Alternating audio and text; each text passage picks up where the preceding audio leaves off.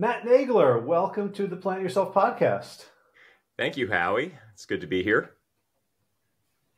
Yeah, so you are, I wrote this down, I'm going to say it right, a professor of economics at City College of New York and of the Graduate Center of City University, both in New York City. Yes. And we met in seventh grade, I believe. Yeah, it was a few years ago. That's right. Yeah. I think it was. We won't date ourselves. Yeah, I was going to say, I think we really kind of became friends in eighth grade. I think it was kind of when Chris Klimowitz kind of broke the ice for me, because I think you all kind of viewed me as this irreparable nerd because I hung out with some unmentionables. And then I think in eighth grade, Chris helped me rehabilitate my image, and then you guys were willing to be friends with me. Okay, well, I'm going to let that pass, but that's not how I remember it at all. I don't think I was really like, hanging out with the football team myself. So well, there's a story that we won't go into about that as well. Yeah. Yeah. Let's leave all that in the past. But it's been a long time, and the thing I remember about you. First of all, that your writing was always so good that I was secretly jealous, and then I remember, like, you were the reason that I stopped believing in standardized testing, because I remember you didn't do a great job on like SAT English, and you were like the best writer and reader I knew, and I was like, you just took a long time to think, and tests are bullshit. Yeah, I had kind of a big spread between my English score and my math score in the SAT, something on the order of like 200 points, which is crazy big. Well, the good news is that my English kind of came together a little bit later, and I've had, like, I think when I took the GREs, I did much better. So, yeah. But like that really liberated me from a lot of bad thinking about what scores meant. So I've always appreciated you for that lesson, even though you might not have wanted to be the impetus. Yeah, no, you're very kind about my writing, by the way, Howie. I still remember what you wrote in my yearbook. You actually wrote in my yearbook about how you consider me a great writer, which I thought was really great praise coming from you, especially. And what I thought was really kind of neat about what you wrote in my yearbook is that you actually you put a footnote. You actually, with your handwriting, with your pen and everything, you actually wrote a footnote in there, and you attributed something to our teacher, Mr. Lasko. I thought that was great that you actually had your citations all lined up properly. I missed my calling as an academic. Yeah, no, that was anyway, so speaking of,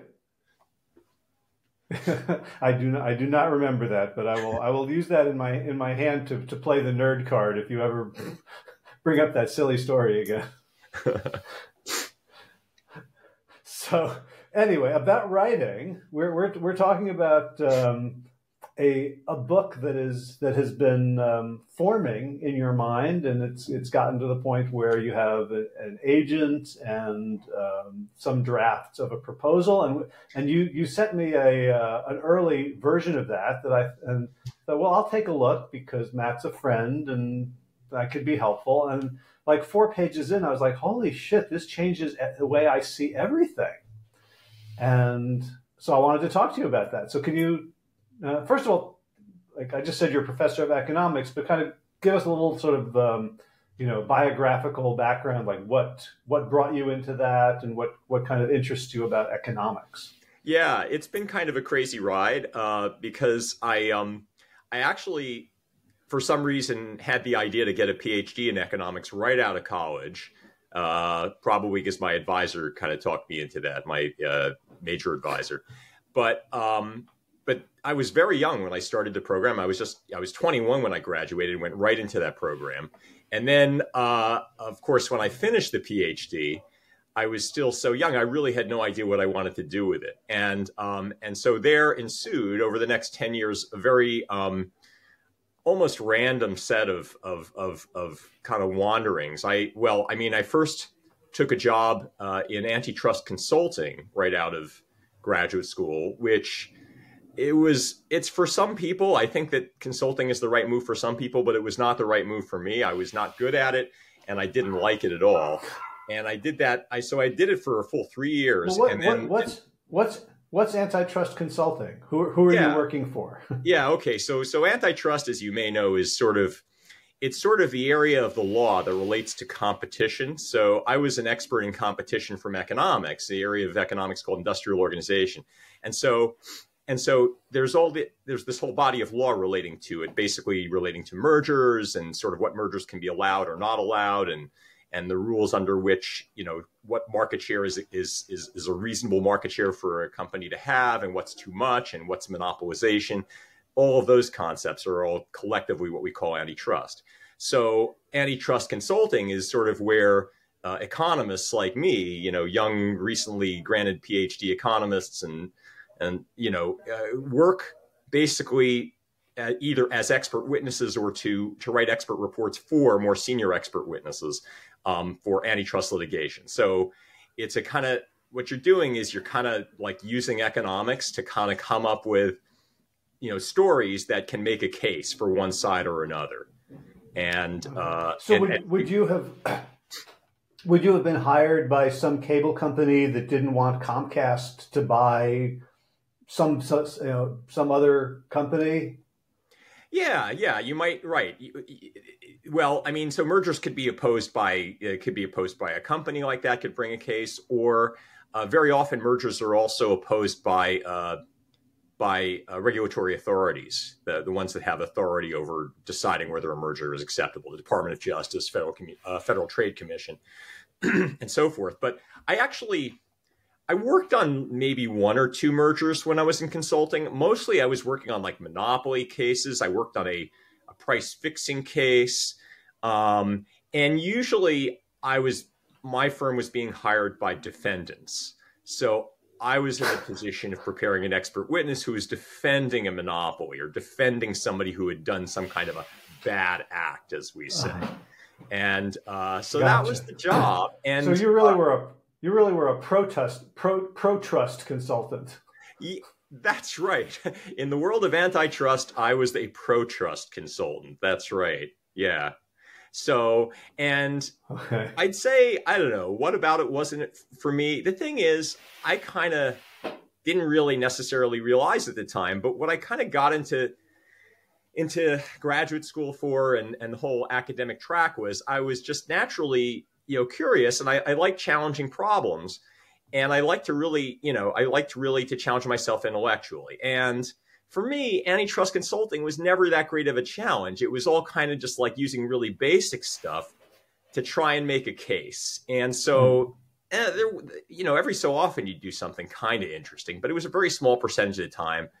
And mostly I was like going through huge boxes of documents and stuff like that. And I just, I don't know, it wasn't for me. It's for, like I say, it's for some people. Some people really think this is very exciting stuff, but it was not for me. I got into it for the wrong reasons. So, yeah. Well, the other thing that comes to me, and I hope I'm not outing either of us by saying this, is that we both come from very progressive left-wing families. And I'm wondering whether the work you were doing, felt okay, to be on the side of the bigger business, the biggest business, the monopoly. Was any of that at play for you? To some degree, yes. I was definitely aware of that. I was aware that the people I was working with were really kind of buttoned down. And again, I was very young at the time and I hadn't totally figured out who I was. I mean, I knew I had this background from my family, but, I went into work wearing button-down shirts, and I couldn't honestly tell you that was against my identity because I really hadn't formed my identity. I was 27, and I still hadn't figured it out. I mean, maybe some people figure out who they are by that age, but I still really hadn't figured it out. And so I think something about it was a little bit uncomfortable for me. But it's interesting because it wasn't on the surface. I mean, my father, was alive at that time still, of course, and he knew what I did, and he didn't have any moral opposition to it. He didn't think there was anything wrong with it. And in fact, my father by that time had kind of moved on from a lot of his very kind of socially conscious activities, the sorts of things he had done when he had kind of a more sort of make the world a better place kind of career. He was at that time himself working for a law firm. And he was, by his own admission, he's basically said, okay, I've had enough of all this other stuff. I just want to make some money now. And, well, looking back, I mean, that itself, to hear my father say that sort of with my own sense of who my father was kind of disillusioning. But, everybody's got to make their decisions for themselves. So anyway, I wasn't getting any pushback from my dad on this whole thing. And maybe just for your listeners, I'll just sort of, since we've talked about, having these kind of leftist backgrounds, I'll mention for the record what my dad did. So probably the most iconic thing he did was for 12 years. Yeah, it was 12 years. He was the executive director of the New Jersey chapter of the American Civil Liberties Union. So he headed up the New Jersey office. Did that for 12 years. And those were my formative years. And then from that, he moved on that's where I remember him. Yeah, yeah. And then he moved on. When we were in high school, he was actually working in Washington, D.C. for the Migrant Legal Action Project. So he was actually providing, he was working for a nonprofit that was providing legal help to migrant farm workers. And it's at that point that he kind of did his about face, and he went to work as corporate counsel for a technology law firm. Or actually, I'm sorry, no, he wasn't at a technology law firm. He went on to a law firm later, but he was corporate counsel for actually a firm that was that in the technology sector. Gotcha. Yep. Yeah. So.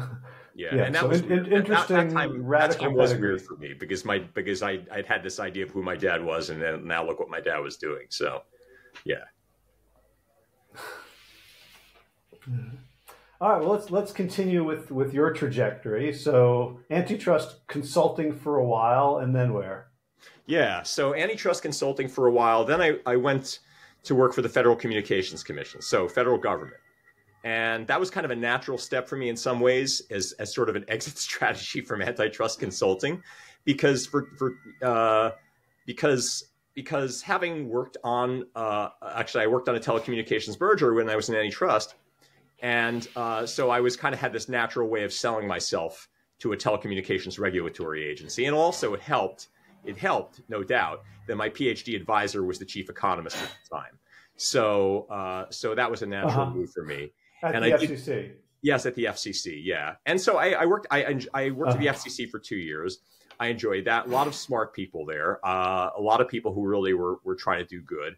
And just, the whole being at that age, sort of about 30 years old, working in Washington was really a great place to be as well. So where did I go from there? So that would have been like so that would have been like 95, 96. Yeah, that was in fact 96 to 98. Okay. And then there was a lot going on in those at that time. Yeah, well, there was in the telecommunications industry. I don't know how far we want to go into this, but it just so happened that Congress had just passed the Telecommunications Act of 1996, which was a big deal. It introduced competition to a lot of areas of the industry, and the FCC was charged with doing a whole lot of stuff. So it was an exciting time to be at the FCC. I mean, there were a lot of new people who had just been hired, and we were all trying to deal with how everything was changing. And there were a lot of mergers. And I, because I'd had this background in antitrust, I kind of got put on what you could call the merger strike team. So whenever there was a merger, we'd all be called into the chief economist's office, and which at first was my advisor, and then later on somebody else, Mike Reardon, who I was a professor at, where was he at the time? I think Northwest. No, he wasn't at Northwestern. I'm sorry. He was at Columbia University, right? And so I worked with him very closely, and then his successor. So it was fun. I got to work on some interesting stuff there. Gotcha. All right, and then? And then, then I took a job in New Jersey working for a satellite communications company in marketing. Like I said, Oh, Howie, I okay. was As wandering. one does. I was wandering, as one does, Uh-huh. yes, especially with a PhD in economics, right? So, so I wasn't sure what I wanted to do, but one thing I knew I wanted to do is I didn't think I had done such a great job in consulting, and I felt kind of the need to prove myself in the private sector and to prove that I could like hold down a job in the for-profit sector and do well at it. So I took this job, and they were happy to hire me because they were impressed that I'd been at the FCC, and it also gave me a chance to move back to New Jersey, which is where I just got married, coincident with that move as well. And my new wife had taken a job up in New Jersey, so it gave us a chance to live together up here in New York, or in the New York area. And so I did that for. It's funny, I did that for about 4 years. In fact, almost exactly 4 years, with a little break in the middle of a year which occurred. I'll give you the dates of the break and you can kind of guess what I was doing. I was gone from that company from February 2000 to February 2001. And what I was doing is I and like four friends of mine started up an internet startup company. Oh, wow. On Yeah. Silicon Alley in New York? Yeah, kind of. We weren't in New York. We had our office space in Summit, New Jersey. Actually, I'm sorry. We also did have a little satellite office in New York, but I almost never went there. I was going to Summit, New Uh-huh. Jersey. Yeah. So we had this Okay. idea, and we had all, like everybody does who does a startup, you have a business plan, you have revenue projections, and, the revenue projection showed clearly that with the stock options I had, I was going to get very rich. And of course, that didn't Uh-huh. happen. um, Well, because really, I'll just say at that point in 1999, I was hired as a marketing director for a consulting company in New York, and a lot of our early clients and prospects were these Silicon Alley firms, and none of them had revenue projections. Like well, like they the had fact projections, that but you had revenue projection. a projection is one thing. You can project anything you want, but the question is, can you actually get the revenues? And yeah, we actually did have a paying client for part of that time. We had one paying client, so we did have some revenues, and that was a big selling point. Um, but at the end of the day, the revenues were not covering the costs, and it didn't take off from Uh-huh. there. Yeah.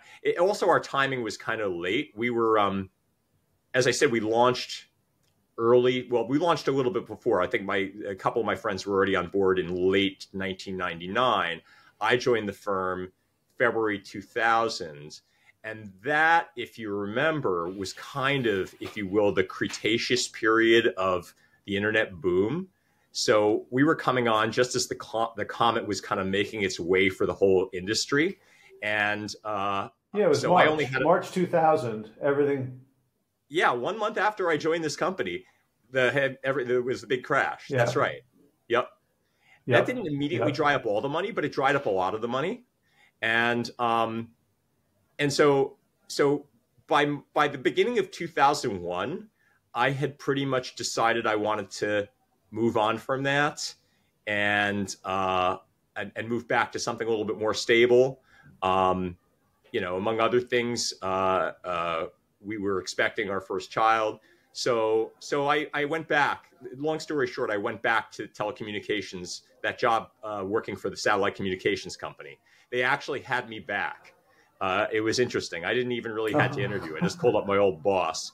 Well, he had me come into the office just to chat, and then I had my job back. It was really Uh-huh. remarkable. Okay. Nice. Yeah.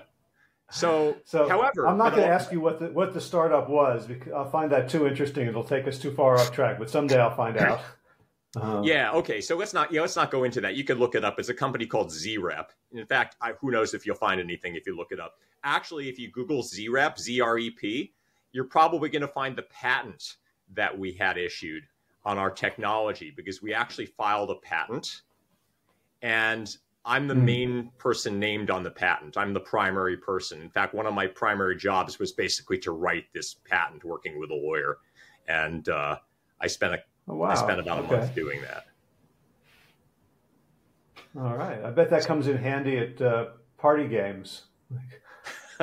Two truths and a lie. Two truths and a lie. Yeah. Yep. So, yeah. So anyway, what was really, I think, best, I mean, there were a lot of good things about working at the startup, but I think the best thing was, it was actually while I was at the startup that I finally figured out what I wanted to do with my life, which is I wanted to actually go back to academia. It was really then that I realized that. It just kind of came home to me. And so even though I was restarting my job at the satellite communications company, like within months after that happened and after our son was born, I was turning, after, a few months of like no sleep after my son was born and just, also basking in having a new child, I sort of, my mind kind of returned to is like, okay, so do I really want to stay at this company, or well, maybe I want to go back to academia? And so over the next basically year and a half, I kind of worked to make that happen, which was not an easy thing, but I was very lucky. I got a tenure track job at the City University of New York, not at the campus I'm at now, but at a different campus called Lehman College in the Bronx. And I was just, I don't know, I just consider myself to be so fortunate because if you, at least in my field, in economics, if you get a PhD and then you go out and do something else that's not academic and you don't do any publishing, it's very, very hard to get back in. And I was just lucky that 10 years after I got my PhD, I was able to go back and actually get a very good tenure track job at a good institution. And from there, my career progressed. I was able to actually publish, and I got tenure, and I guess you could say the rest is history. Or economics. Yes, or economics, right? Not exactly history. So when you decided, when you're at the startup and you realized I want to go back to academia, was it just sort of the vibe and the task, or were there like burning questions that your decade in the private sector and in government had kind of left you with, like things you really were curious about? It wasn't really burning questions per se. It was kind of figuring out what it is I like to do, what gives me energy when I do it. And that boiled down to two things. I like to create concepts. I like to basically be creative and come up with ideas as to how things work, sort of, models or, conceptual machines in some sense, sort of things that have interesting working that solve problems. And so I like to create these things. That I really love to do. And the other thing I really love to do is explain things to people. So I love to kind of just like talk about, ideas that were of interest to me. And economics was kind of a natural thing to talk about. So I was thinking, okay, so all right, so I like explaining things to people, and I like creating things. So what's the intersection of these things? What kind of career is that? And it was an academic career. It was just, it was obvious that to me at that point that I was meant to teach and do research. So so it wasn't. I didn't know what I was gonna. Well, okay. So after I figured that out, I spent the next year, on the job market, trying to piece together a strategy and try and make a pitch and say, okay, here are the papers I'm going to write that I'm going to, have rolling in my first year as a professor that are going to get published. And so I came up with a plan, but it wasn't like I was brought to that by a burning desire to do anything in particular. I hadn't quite figured that out yet. And it was just basically a way to get me into doing the research and doing the teaching. Gotcha. So now you're tenure tracked. You have a promise of output. And so what caught your attention? What got you really, what concepts and things that needed explaining, started lighting you up? Yeah, actually it's interesting. Pretty quickly I came back around to behavioral economics. And I say came back around to it because when I had been in graduate school, I had sort of discovered this area of economics for myself. I mean, nominally, the fields that I was studying in graduate school were econometrics and industrial organization, which is what we talked about before, the economics of competition. But I had kind of written a paper on deceptive advertising for one of my classes. And I said, well, why does deceptive advertising actually deceive people if everybody, all of my economics professors are telling me people are rational? And I was like, no, wait, people are not rational. That's kind of stupid idea. Well, what are people if they're not rational? And I started to read more about what people were writing on this, and not too many people were writing about it at the time. This is a long time ago. This is the late 80s, and not a lot had been done on this yet. But there were some people, there were a couple guys whose names kept popping up again and again. There was this guy, Danny Kahneman, and this other guy, Amos Tversky. And I kept on coming across their articles, and I'm like, hey, what these guys are talking about is really interesting. And I was like, I kind of want to work in this area. I want to figure out why people aren't thinking straight. Why are people not rational? And what are they actually doing? Mm-hmm. And so this was back when I was in graduate school. I told one of my faculty mentors I wanted to do this. And she's like, no, you can't do that. Nobody knows what that's called yet. In fact, we didn't even have the term behavioral economics then. And she's like, nobody will know what you're doing. And so when you go on the job market, nobody is going to know what you're going to teach, and you're not going to get a job. So don't do this. I was going to say, like wanting to do that back then, like to this day, classical economists turn down their nose at behavioral stuff. There's been a lot of replication crises in it, but back then, I mean, I remember reading that when Kahneman and Tversky published their first paper, they didn't even know what to call it, so they made up a name called prospect theory that meant absolutely nothing, just because they didn't know what they were doing. Yeah, that wasn't their first paper. They'd been doing some pretty interesting stuff in the early 70s. But yeah, when they did the prospect theory paper in 1979, you're absolutely right. I heard the same story. They were like, what do we call this? And they're like, well, how about prospect theory? And they just kind of made it up. And sure enough, that's such a famous area today. Okay. So you were into this kind of in a bit of rebellion against the academy.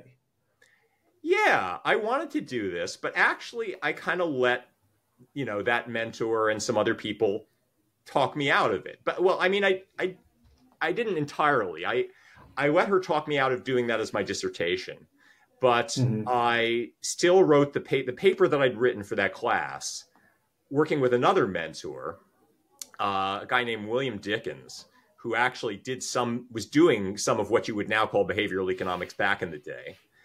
Under his advice, I actually submitted it for publication at the Journal of Public Economics. And after, some back and forth, it got published. It was my first publication.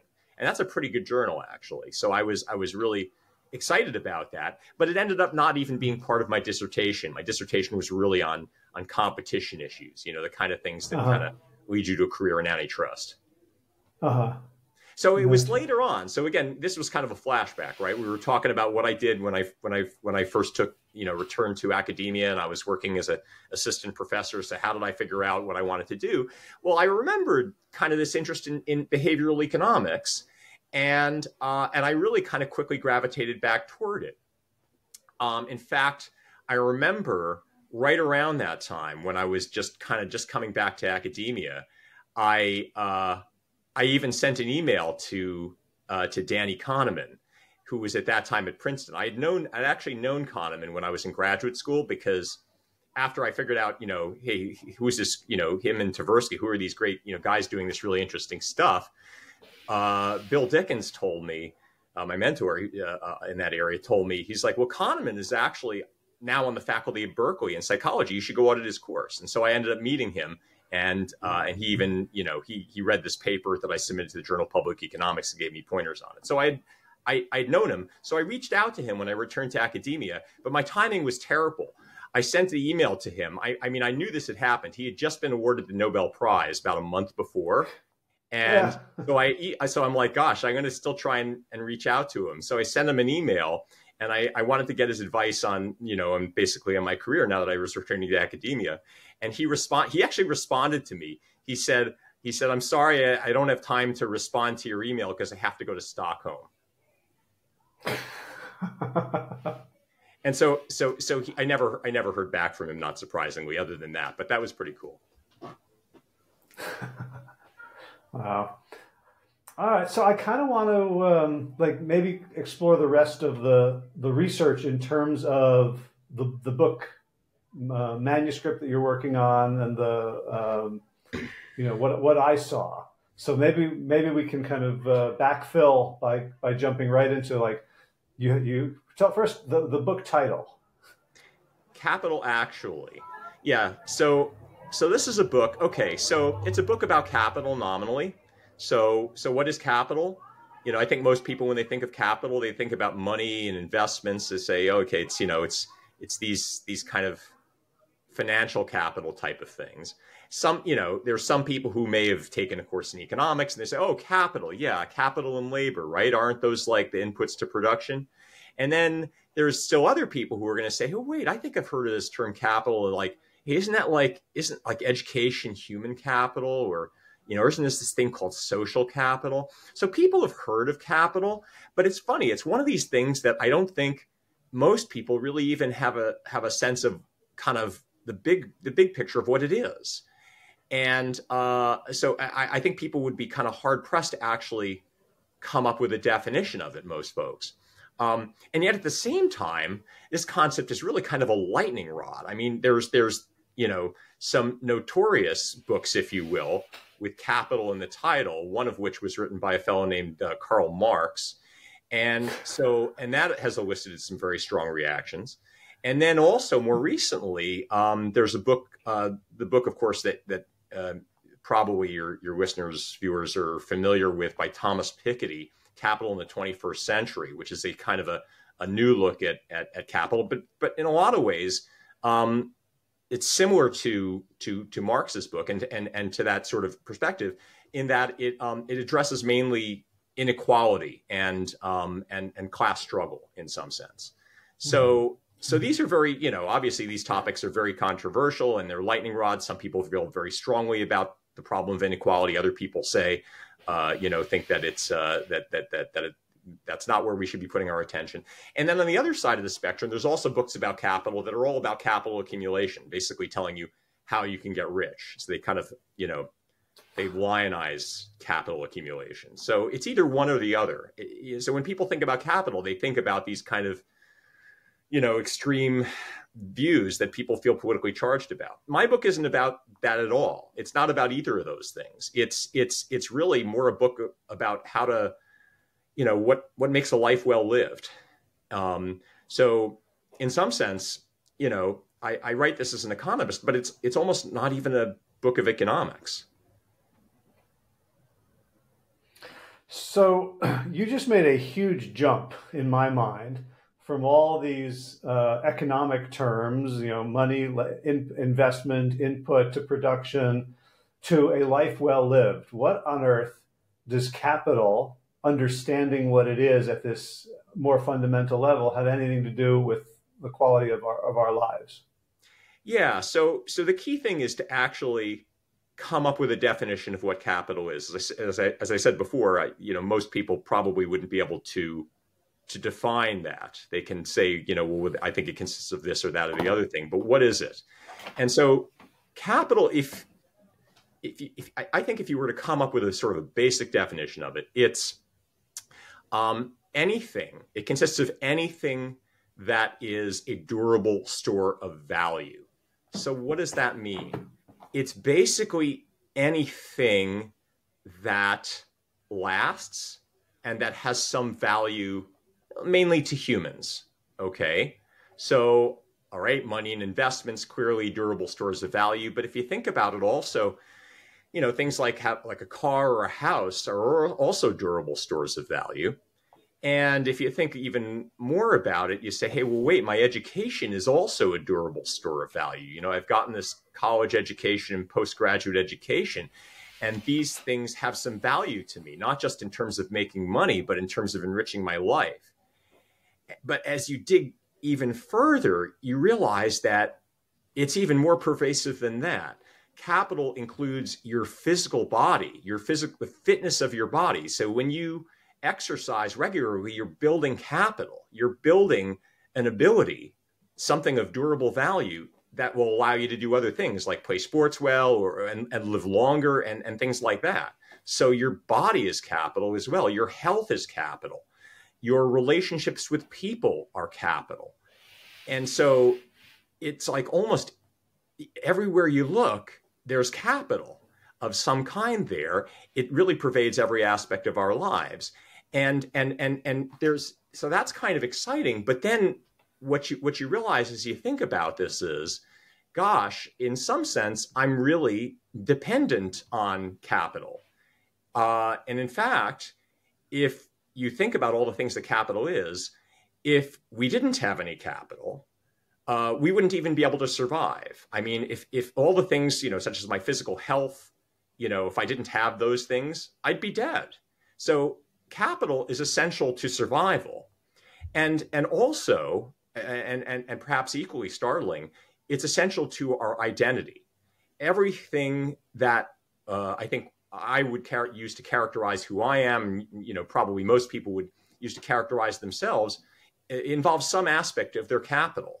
Your occupation, what you know about, your strengths, your qualities. All of these are elements of durable stores of value to you.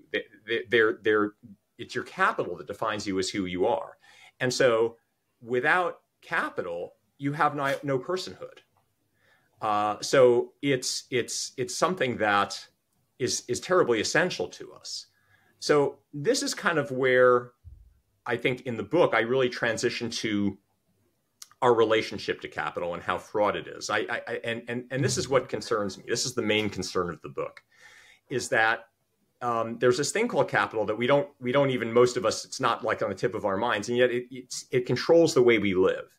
Much of our lives is lived, I believe, for many of us at least, is lived in fear of what our lives would be like if we didn't have X, Y, or Z. Like, if I woke up tomorrow and I lost my job, or if if suddenly I went into a room and people didn't know who I was. These are very deep-seated fears. They may not be on the surface of our minds, but they're there, and they have to do with capital. And in some sense, capital is really ruling our existence, and it's sort of a lot of our lives, for many people at least, I think, is lived out of basically trying to avoid vulnerability, trying to avoid this situation in which I'm either not going to have these critical elements of capital that I rely upon, or this aspect of identity that I rely upon. That's it. So I want to push back a little bit on the definition, to maybe stress test, because one thing that came up for me is like, is that definition so broad that it doesn't exclude anything? Like if that's capital, then what is it? Yeah, I mean, so capital. Well, I'll tell you one thing that capital is not. Capital is not what you actually are doing in the moment. Okay, so I want to make a distinction here in talking about capital between something that economists call a stock of capital, and what economists call flows. Okay, so the stock is that item of capital, all of those things that I've been talking about, which may sound very expansive, but these things that you have that are your source of power or your source of value are stocks.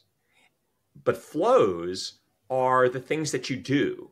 It's the enjoyment of a conversation like the one that we're having, or the enjoyment of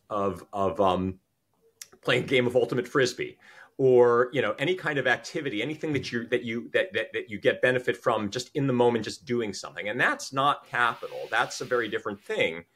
And in some sense, these flows depend upon capital. You can't play ultimate frisbee if you don't have some level of skill at throwing the frisbee or some level of physical fitness. But when you're in the flow of it, when you're actually doing it, you're not thinking about your stocks at all. You're just kind of doing what you're doing. Now, I don't know if Well, I actually, actually dodged sometimes your I do question. think. I think I may have dodged your Well, question. I don't think so. I mean, you talked about ultimate frisbee, which is all like, like throwing me a very juicy bone. But what came up for me when you said like, okay, so that the flow is the experiential ephemera that actually is the warp and woof of life Yeah, that capital can make possible. Because I also need cleats, I also need a field that I can access that has grass growing on it and drainage and the dog poop is picked up and it's a safe neighborhood. All those things you could regard as capital. But what got to me is like there are moments when I'm playing when I do think about my stock, and that's when it's no more fun. If I'm thinking about like if I've injured myself and I'm like, damn it, I can't run right now, or I'm playing so badly, what happened to my skill? Right? Thinking about stocks in that moment actually takes me out of the enjoyment of the flow. yeah, I think that's a very astute observation. I agree with you completely, and I can remember from my days playing Ultimate Frisbee, which were a little bit longer ago than yours. I think you're still playing. I still remember that I was most enjoying it when I wasn't thinking about my body or about what I had. But if something, right, if you realize that you have a pain in your body or something, or you start thinking about things rather than just doing, that's when you lose your enjoyment. And I think I think also I want to go back to, you used the word ephemera. That's such a critical part of flows. That's exactly I think what they are. They're ephemeral. That really sort of characterizes what a flow is. The enjoyment, the things that we do are fleeting. They're in motion. They're dynamic, and you can't just kind of freeze them and just point to them and say there it is. That's a thing. It's kind of a dynamic thing that is by its very nature is fleeting, and yet all of life, all of the stuff of life is really in those ephemera. Hmm. So I don't know if this is off topic or a bad time to bring it up, but what just occurred to me when you talked about Danny Kahneman and this idea of the ephemera of life being like the warp and woof of our experience and of well-being. Danny Kahneman gave a TED talk. I don't know if it was his first one or his only one, but it was about sort of the experiencing self and the remembering self. And I'm wondering whether that distinction plays into, like, do you want to have a life in which in this moment I'm in the flow and I'm hearing, Mihai Csikszentmihalyi's, self improvement, self-development, psychological theory of flow in the word flow? Or is it that I want to have a life that I can look back on? Like, is that part of what you're working with here? Yeah, it's very interesting that you bring that up. I'm familiar with Kahneman's research on that. And in fact, if you look at his book, Thinking Fast and Slow, there's a chapter in that book called Two Selves. And that chapter deals specifically with this whole issue that really there are two selves. There's the experiencing self and the remembering self. And very often the remembering self will remember things that are different from the way they are being experienced at the time. And the research can actually show that there's a difference in the perception during the experience and how it was remembered. So what are we looking for in life? This is a very deep philosophical question. Are we looking to have a life that we remember well? Or are we looking to have a life that we enjoy as we experiencing it, as we are experiencing it? And,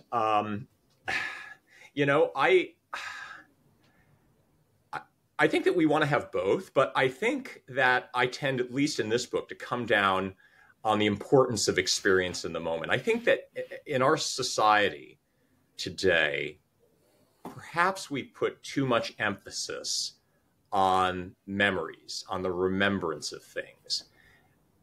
We hear, vacation destinations like, trip, for example, how is Walt Disney World marketed to people, right? It's marketed as, here's something that's going to produce great memories for you. And I just kind of have to shake my head at that. It's like, if life is all about the memories, when you're actually in some beautiful place, if all you're focused on is, I have to take pictures of this so I can look at it later, are you not kind of missing it right now in the moment? And doesn't that miss most of what life's about? I mean, for me at least, I guess what I'm saying is I come down on one side of this, probably 80%, 90%, which is I think you got to live in the moment. Mm-hmm.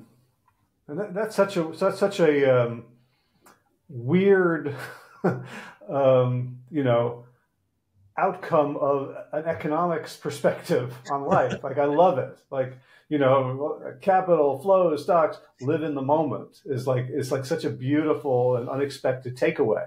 Yeah, well, it doesn't. It kind of seems like, you know, how would an economist ever get to there, right? I mean, if you had to think about anybody who you'd expect to be kind of more about like, you know, accumulation is where it's at, you know, really the stocks are where it's at, you'd think an economist. Why is an economist talking about flows? And I guess it's because, you know, yeah, I'm an economist, but I'm also kind of this person who's had this kind of journey, you know, which we've talked about. I mean, kind of going from one job to another, trying to find myself. I've kind of lived the life of a seeker to some degree, and I've thought very deeply, especially as I've gotten into middle age, about, you know, what's it all about.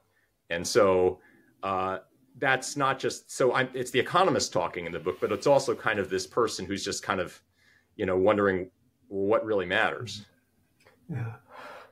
But there's something about economics that has generally not lent itself to these bigger questions. Like economics has sort of come up with a bunch of sort of, you know, assumptions that it's been based on. And you're basically saying, what if we go below the assumptions? What if, you know, if economics is simply a branch of philosophy, right? And we have experiments we can run and we have data we can look at. But what if economics was not just in the service of GDP or equality, but in the surface of something deeper? Like there's like the happiness index, but something even more fundamental than that, which is what you said when we started talking about this. What is a life well lived?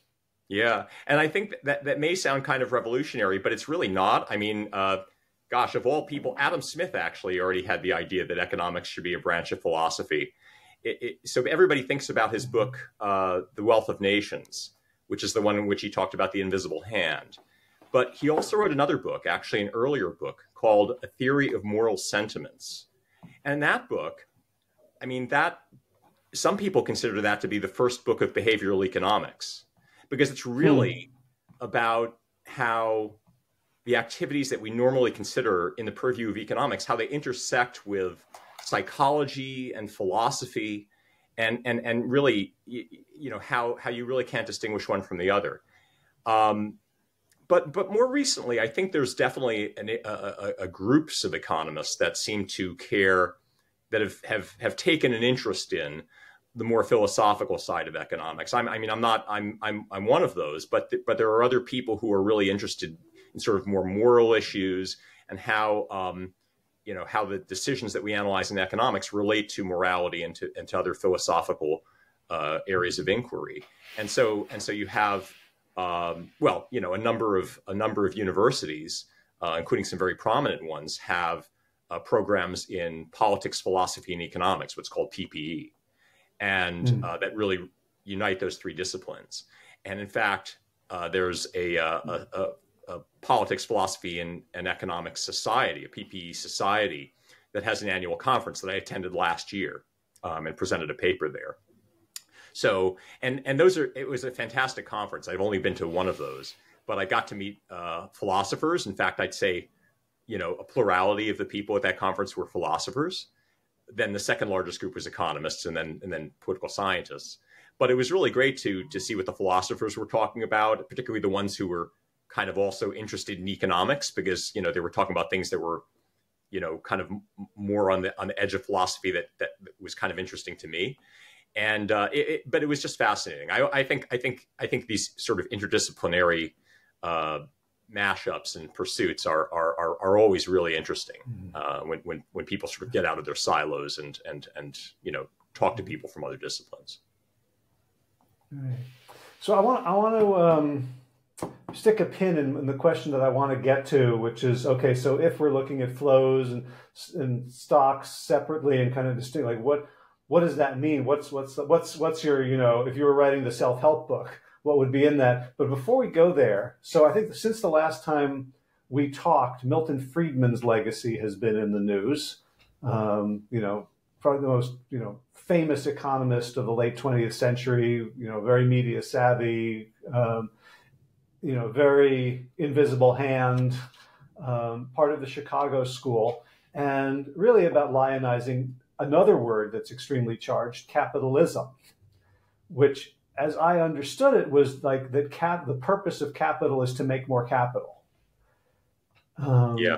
And I'm wondering how does your thinking and your work on capital relate to capitalism?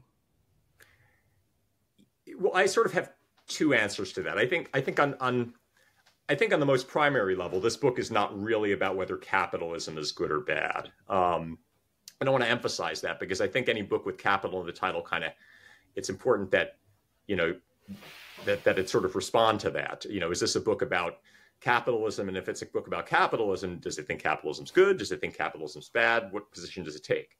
My book doesn't take a position, and deliberately so. I actually, so if what the book I think is really about is, as we've been talking about, this idea of a flow orientation. So is a flow orientation, as opposed to a stock orientation, is that anti-capitalistic? And I would argue that it's not.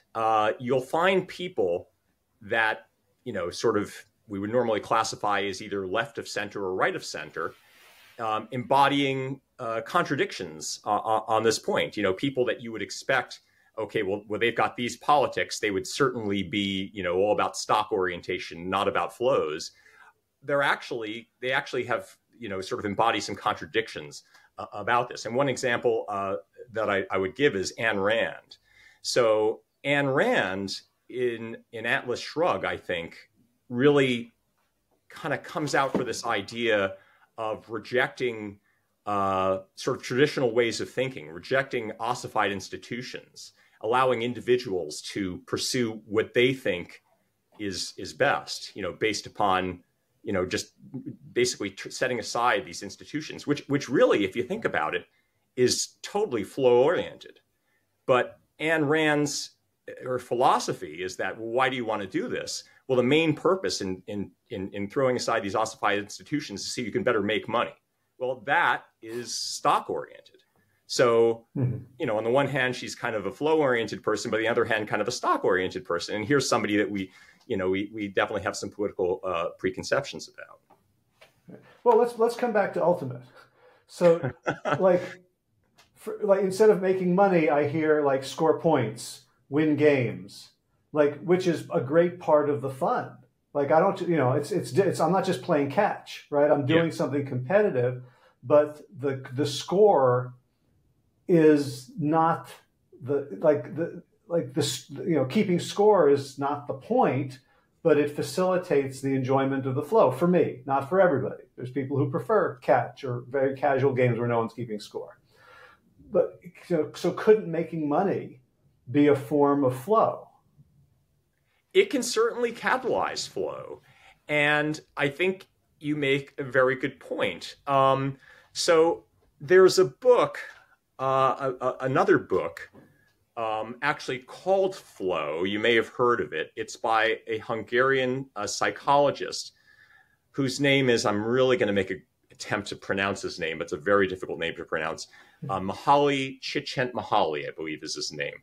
So if you read his book, it's interesting. He says that, the best way to have optimal experience is to be involved in an activity that provides sufficient challenge, but not excessive challenge, that where the challenges are matched to a person's abilities and skills. And so a great game of Ultimate Frisbee is a flow experience, based upon Csikszentmihalyi's concept of flow, because it is challenging. It pushes us to use our skills to the limit, but doesn't push us so far that we feel completely disoriented. It's just the optimal level of challenge. So how do you create these conditions of flow? Well, as Csikszentmihalyi suggests in his book, very often a competitive activity, an activity which has a goal oriented around it, can produce this conditions of flow. But paradoxically, the focus on the goal itself can actually ruin the experience of flow. If you're overly focused just on winning games, so that becomes the be-all and end-all, the flow is gone. The flow requires, to experience it, you do need that level of challenge that is often created by having a goal, but the goal cannot again be the be-all end-all. So I'm thinking about, like, if you were hired as the chief philosopher for Facebook or Amazon or Tesla, and and these boy billionaires who are talking about, like, who's got the highest net worth, and are we going to fight in a cage match to, like, what advice do you think would be useful for them as you imagine them in terms of their own well-being? Well, I'm just getting this visual of, like, what would it be like to, if somebody offered me the job of chief philosopher for like Tesla or Twitter or something. I mean, would I don't know if I'd even want to go to work for him. But I mean, but what kind of advice would I give? I think yes, I think that, well, here's the thing. So having a flow orientation, experiencing flow, is in some sense an optimal experience. But I think that it alone is probably not sufficient for what makes a life well lived. I think it's important also to have a deep moral sense. So you can, have this kind of great thrilling life and thrilling experience by challenging yourself constantly, but the challenges can be empty. And if the challenges don't ultimately mean something, if you don't feel like you're part of something larger, you're probably missing, something that you could be getting out of life for your own perspective. But I think also you're missing some of the general point, which is we don't just live for ourselves.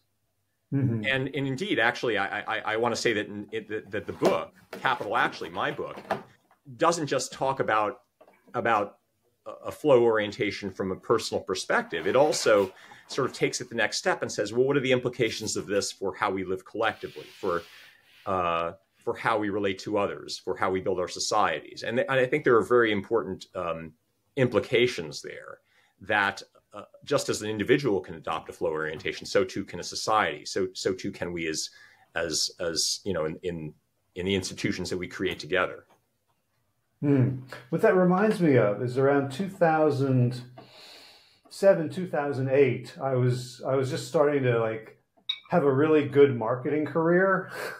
I'd published a book and people weren't asking for references anymore. And I was really kind of getting into I could really do this business thing.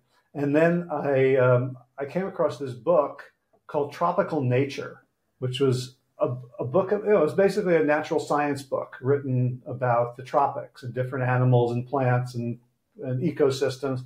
And it struck me, it was just a beautifully written book. And it struck me that, what I was looking at, business, is a subset of biology. Right? Like everything we do, everything humans do is we're just, we're still biological creatures living on a finite planet. And one of the things that the book kept saying is every species in that book, after billions of years of evolution, only the species that benefit their environments net are still around. And the only species that is not a net benefit to its environment is humans, and we may not have that much of a runway to get it right. And kind of what I hear you saying is one of the parts of economics that I think in terms of classical sense, in terms of Homo economicus, or rational selfish man, is that selfishness really isn't rational over any kind of longer time frame. Yeah, no, it's interesting that you bring an evolutionary perspective in on this, and that you also bring up selfishness, because I'm going to be very tempted to take this on a tangent, because I'm actually doing some research completely separate from the book on altruism, and specifically its relationship to a behavioral economic phenomenon called the endowment effect. What I've found in some earlier experiments, this is an unpublished working paper I've done with some folks at the University of New South Wales in Sydney. We found that people who demonstrate in these laboratory games, they demonstrate altruistic behavior, actually have a reduced tendency for this thing called the endowment effect. And what that means, without sort of going into too many different things, it means they're actually, one thing it means is that they're actually fitter participants in markets. People that don't exhibit the endowment effect are actually going to be able to take advantage of gains from trade that other people can't.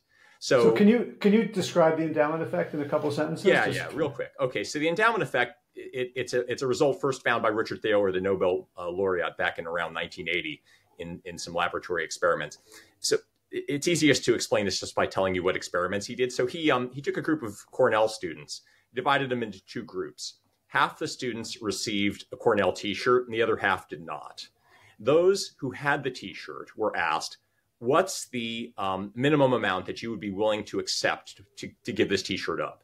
And those people who were not given the t-shirt were asked, what's the most that you'd be willing to pay to get a t-shirt like this? Okay. And remember, the students have been randomly assigned to these two groups. And what they found was the students that had been endowed with the t-shirts valued them about 70% more than the people who hadn't been, the students who had not been endowed with them. Just purely on the basis of being handed this t-shirt, suddenly you value it more. And this is called, so it's called the endowment effect, and it's been replicated dozens, hundreds of times in lots and lots of journal articles with all sorts of goods, not just t-shirts, but pens and chocolates and on and on and on. So anyway, we know that people behave this way. So what does it mean? Well, if you exhibit the endowment effect, it creates an unwillingness to trade in situations which would otherwise be advantageous to trade.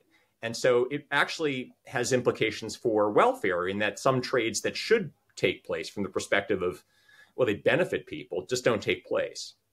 So if it's in fact true that what my sort of early laboratory evidence is showing, that people who are altruistic have a smaller endowment effect, then altruists are actually, they have a level of fitness from the perspective of markets that other people don't have, which is a strange thing, because usually when we think about what we like about altruists is because they're nice to other people, but we think, then you sort of think about, Gordon Gekko from that movie Wall Street saying greed is good.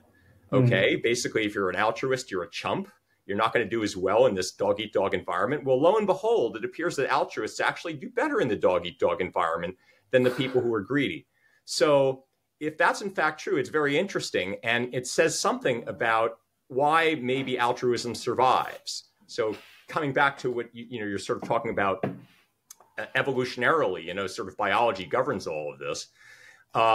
So one thing we got to ask is, why are people that are giving away things to other people, that would presumably make them less fit and less likely to survive? Why do these people survive?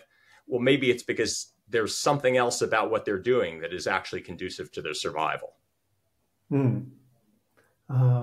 Yeah, I mean, I'm thinking, just when you was talking about the t-shirts, like I just had this experience on a very sort of intense scale, having a bunch of my stuff in storage for 5 months and then coming back and looking at it and having all sorts of like incredibly, like from a market, from an economic perspective, totally irrational ideas about, should I ship this? Let me guess. So you came back to this stuff and you're like, why did I even ever want this stuff? Was that what your response was? Or some of it was that. Some of it was, I really want this in Europe, and even though I could buy a new one, I would pay more money to ship the old one.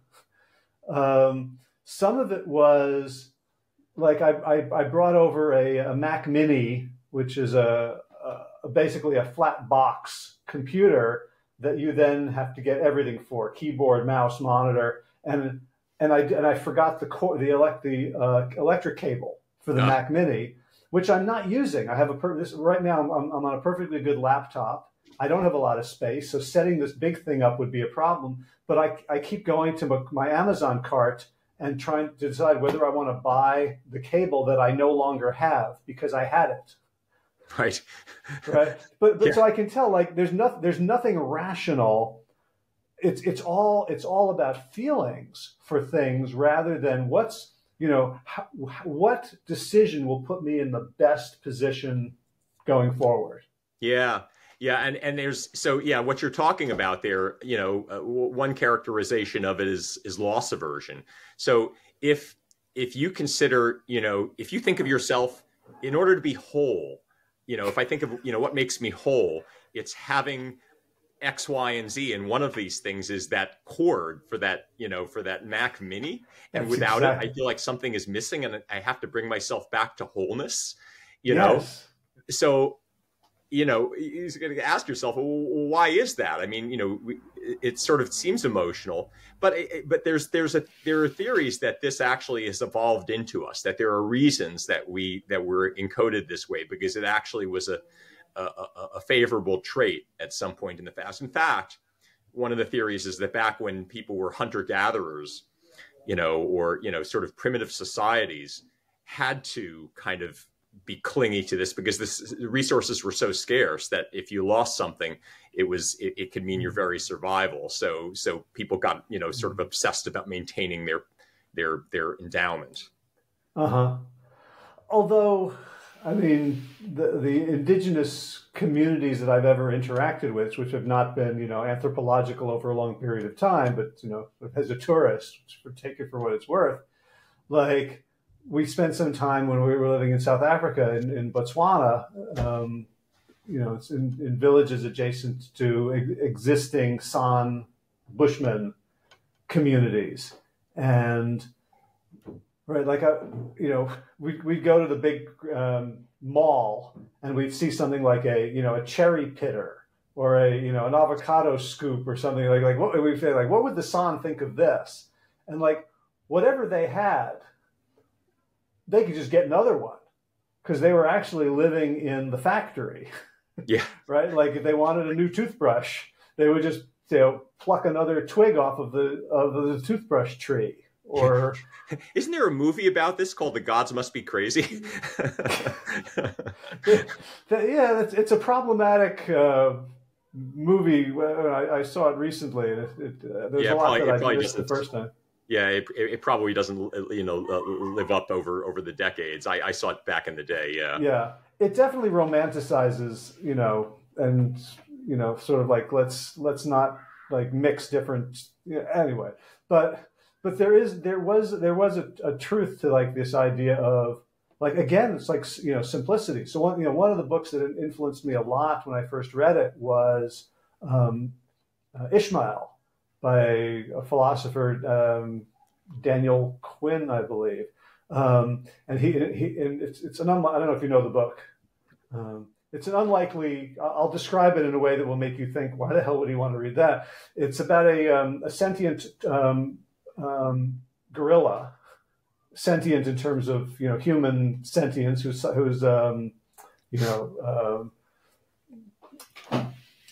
can communicate. What's the word? Psycho.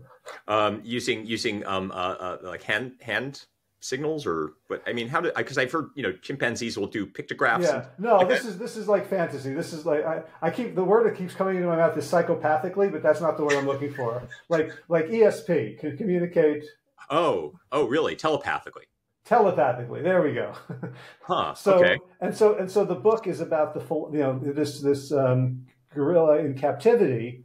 And his theories based on observing humans but not being a human. So it's kind of, flat land or alien sort of. Yeah. And one of the things he talks about the difference between the two types of human societies, takers and leavers. And takers are the ones who want stocks. And the leavers, he says, sort of live in the hand of God, which is to say you trust that there will, like someone who is altruistic has a level of trust in their environment that feels just from a neurological perspective, very fit in terms of I'm not stressing all the time. Yeah. Yeah. You know, it's interesting. I mean, coming back to like, right, do primitive societies, did this evolve from primitive societies? I guess there's sort of primitive societies and primitive societies. There was a sort of early, very early, you know, sort of human existence, which was there was so much scarcity that it was a real problem. But then there are sort of, I guess, sort of intermediate societies where I've read there's actually research on, maybe there was actually hunter-gatherers, so I may have misspoken before, who actually do not have an endowment effect, whereas we in market societies do, because they haven't been exposed to market societies, they haven't developed it yet. So yeah, so I know I'm kind of talking out of both sides of my mouth, but I understand there's been some evolutionary speculation about the, you know, where the endowment effect came from, but then also recognition that some primitive societies didn't have it because it hadn't arisen yet. So I don't know. Cool.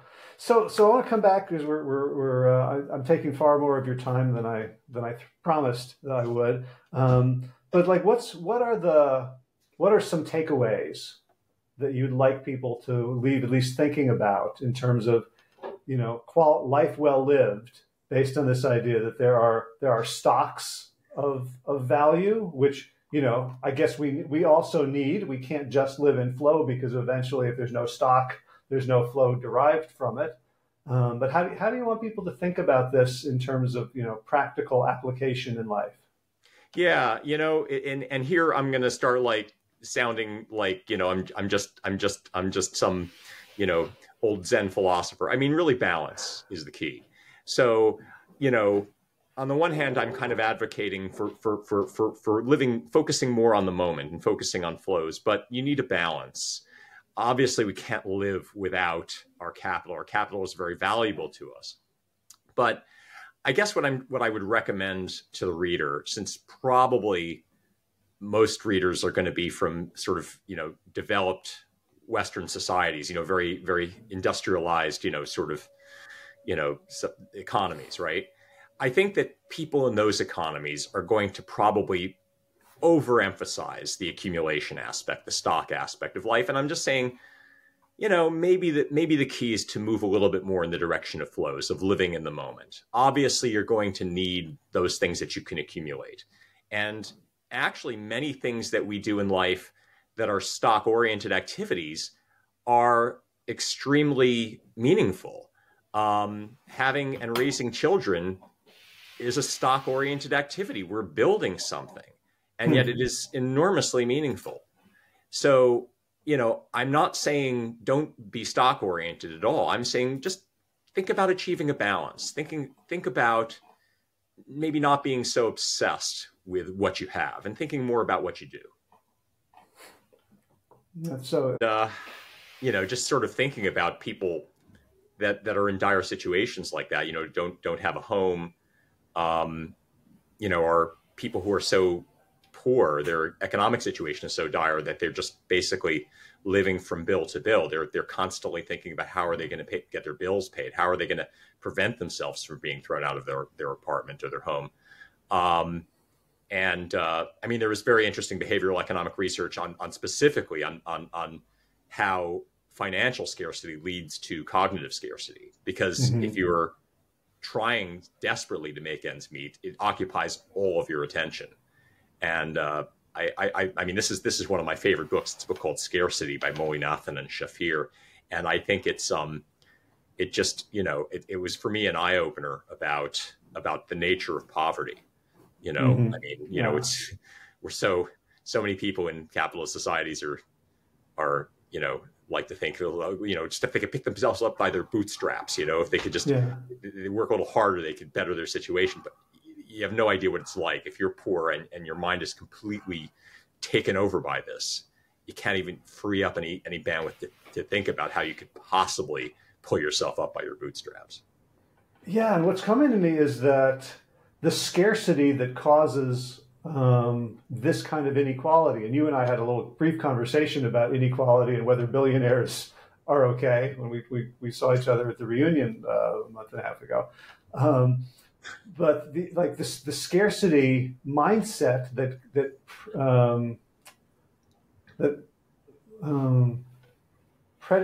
I'm losing words. I must be late at night. That's kind of propping up this kind of inequality doesn't come from the people without, right? It kind of like if we all had this more altruistic mindsets with less endowment effect, then on a societal level, we would make sure that everyone had enough. Yeah, no, I definitely agree. There are some very important societal takeaways, and it's I mean, I'm just often, yeah, I'm struck by how such small changes could make such a big difference. I mean, there's, I don't want to, I don't know if I want, sort of want to preach specific policies, but in some sense, the people that are struggling the most, they really require so little just to improve their situation. It's not, it's not a, it's kind of a no-brainer. I mean, why aren't we doing some of the simple things that we could do, I think, to improve people's lots? Like what? give us a little policy. I don't know. Off the top of my head, I'm going to now try and think about. I mean, there's great policies like Head Start that you always read that they were tremendous, and just simple things that. But also here, like, okay. Obamacare, I think, helped a lot of people. I think just getting people health care, as kind of, guaranteeing it. I mean, you think about how people's bandwidth is kind of taken up. Their mental bandwidth is taken up by these concerns. Well, if you know that you have health insurance, that you can actually, if you get sick, you can be taken care of. That's something that now you don't have to worry about. And because you aren't worrying about that, you can think more about working hard on your job, actually doing something to earn money, because you're not having to worry about this thing it's just so simple for us to take care of it. And so I think Obamacare was a great thing, and it's just little things like that we don't, you think of them, some segment of Americans who think of that as sort of a handout. Well, in some sense, it's just kind of a no-brainer. It's just, why don't we do this for our citizens? Yeah. Well, they do it in Spain. Yeah. A number of European countries, Finland. I mean, well, I don't know if Finland popped into my head, but yeah, a number of European countries. Yeah, beautiful. So when do you think the book might be out, and if it's going to take a while, do you have any sort of public facing anything where people who are interested in your work can follow you, or you? Yeah. So I'm gonna. Okay. So. Gosh, my public facing things are kind of proto public facing at this point. I mean, I'm almost ashamed to say this these days, but I am on Twitter. I'm also, I have a Substack. I've started a Substack, but I'm really not making good use of it yet. It's the kind of, I started it because I wanted to have it running when the book, when we were getting to the point where I wanted to publicize the book, but it's not quite, it's a little early for that. So, but I have a Substack, I'm on Twitter, and I will be posting more on Substack. I definitely intend to do that. Okay. So I will grab the URL. I'll put it in the show notes. And, there's people like, I like Substacks that get published rarely, because then I don't have to. Oh, then you'll love mine. And I'm going to spoil it for you if I start publishing more. But no, I don't know. Yeah, it's out there, and I'm going to use it once I can figure out what to do with it. It's like it's like one of these. Once you get rolling, then you can do it. But I haven't really gotten past that hump yet. So. All right. Well, I'll put it there for people who want to find it. Thank you. So, Capital Actually. I wish it an easy birth. Thank you, Howie. Fingers crossed. Yeah. Well, yeah. This has been fun. I mean, this was a great flow. Yeah. Thanks. It's always a pleasure talking to you, Howie. And it was a very interesting conversation for me as well. Thank you. Cool. Well, yeah. Thanks for taking the time. Thanks for all the thoughtful work you have been doing, and kind of it's almost like you end up with these very sort of grounded spiritual truths coming from from a very different place. Like that if it's true, it's true, and it should be deducible from, I don't know, physics to biology to theology to history to behavioral economics to standard economics. And I think it sounds like a contribution you've made to kind of draw that line and say that we don't have to just stick with economics that makes assumptions that we are selfish, atomized elements trying to maximize our own pleasure at the expense of others. Yeah, I think we can learn a lot just by observing what people do. I mean, I get my ideas from research just by like what I see people do at the store, or like when I'm talking to friends, I see how they behave, and I'm like, hey, wait, do economists have this right? If they shouldn't, then maybe we got something, we can do better. Beautiful. Yeah, it's great. It's fun to be to be willing and able to ask those kind of questions of accepted dogma. Yeah, and it's one of the things I like about an academic career. So here I am. I finally come to my calling, right? And this is what I love about it. Yeah, you get to ask those questions. Awesome. Well, Matt, thank you so much. It's been a pleasure, and I hope we talk again soon. Yeah, same. Okay, take care, Howie. See ya. Bye-bye.